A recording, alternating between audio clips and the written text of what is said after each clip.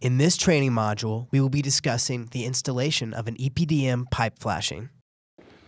So the first step we take is to terminate the field of the EPDM.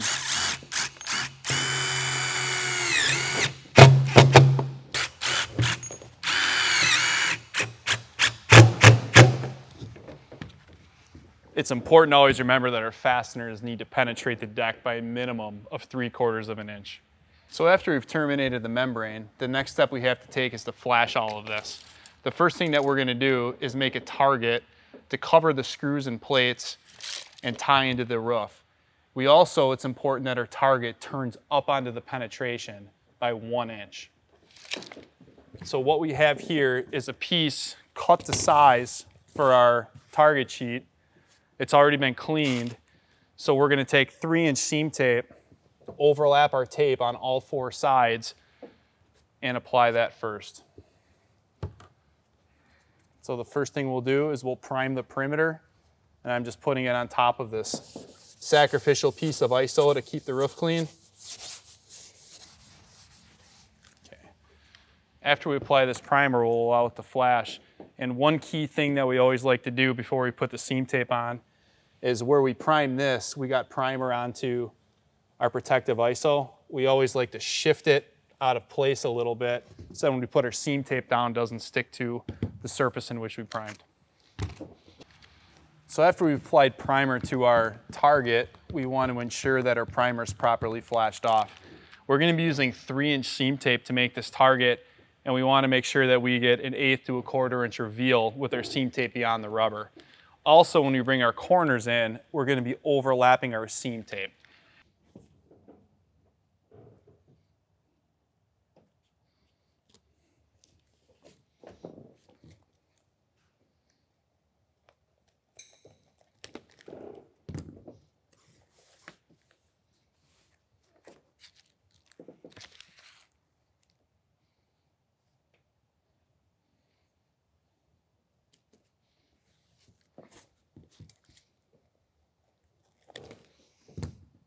To make our corners, we're going to lift this piece up and bring it underneath.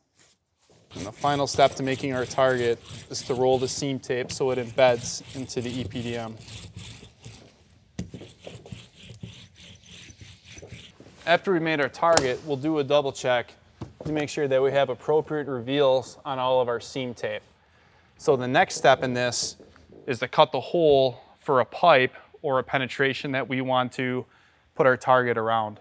And again, it's crucial that our target make a 1-inch upturn on the penetration. So what we did is we identify the center point on our target to which our penetration is going to be placed. So then what we do for something like this is I'm going to trace a hole much smaller than the target to allow for the proper upturn on the target.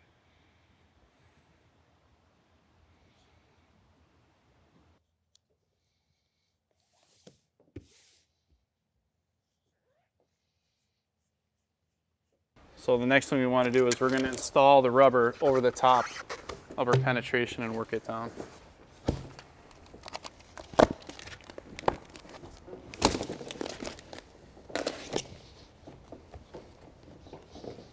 The next thing we want to do is we just want to make sure that our field of our EPDM is clean before we're ready to prime it.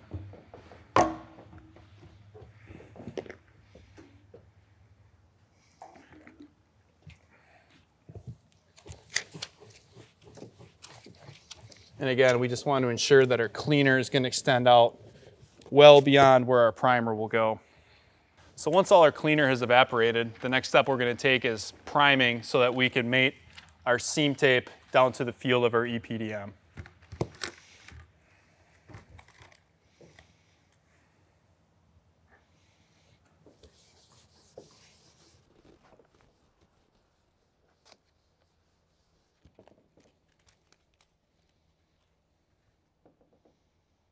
After our primer's flashed off, it's time to set our target sheet to the field of the roof.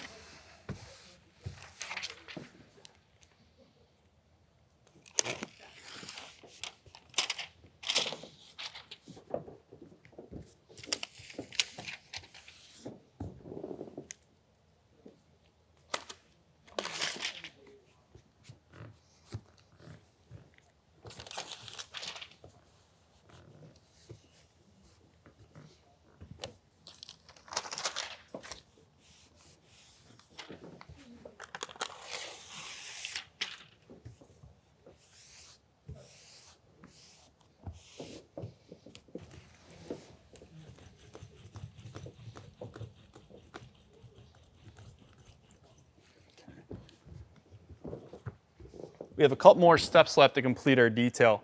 Our target's down, we have an upturn, everything's terminated, we're good. The next thing we have to do is we have to put a field wrap onto this pipe, and we have to put corner patches down over where the corners of our target, where seam tape's overlapped. So for our field wrap for the pipe, we're just gonna simulate a standard 20-year detail. We're just gonna do one wrap with 9-inch. We're gonna apply the uncured flashing 6 inches to the pipe and approximately 3 inches out onto the field. If this were an extended warranty, we would use 6-inch first, applying it 4 inches to the pipe, 2 inches to the field, and then we would go over that with a 9-inch, 6 inches onto the pipe and 3 inches onto the field. So after our target's set, it's time to cut our 9-inch uncured flashing to length. To do this, we take our tape measure around the pipe and we add 3 inches for our lap. So once this cut, we'll round off the corners of our flashing. We're gonna actually flip this upside down with the release paper facing up. And what we wanna do to make this wrap a little bit easier to go is with a sharp knife, we're gonna score through very carefully just through release paper and not all the way through the flashing.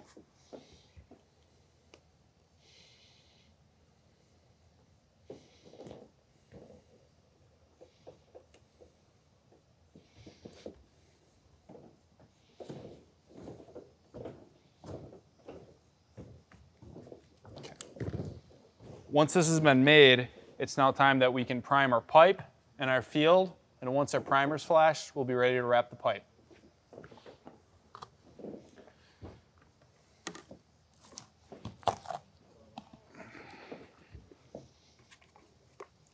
So with our pipe wrap being 6 inches up, we'll want to make sure that we prime it plenty high.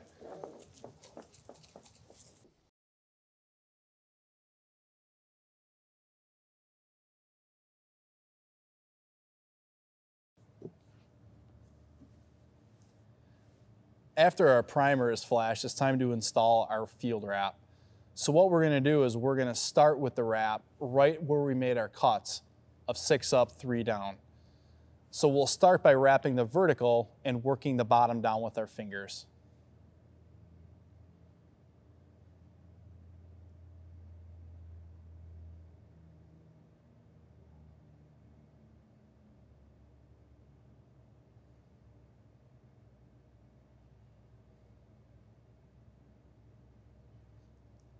After our flashing has been set in place, it's important to thoroughly roll all of our flashing.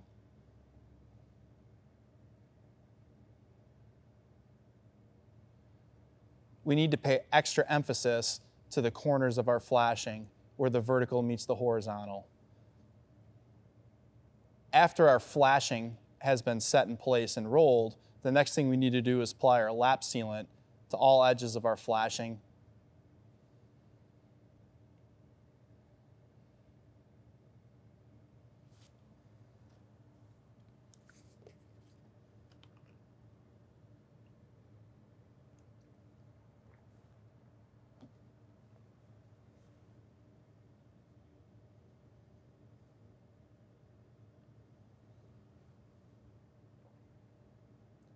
After our pipe flashing has been complete, it's time to install the corner patches onto our target sheet. We have to install 4 corner patches, and our patch needs to extend 3 inches beyond the direction of where our seam tape overlaps. Here we have 2 laps of our seam tape that require treatment with uncured flashing.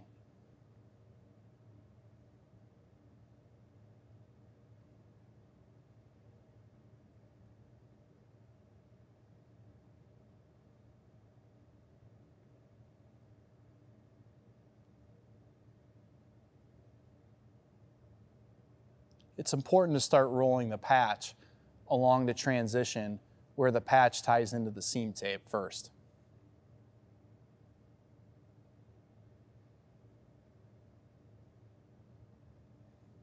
Please note that the primer extends well beyond the outside edges of our corner patches. After our patches have been rolled in, we then apply our lap sealant to the edges of our corner patches.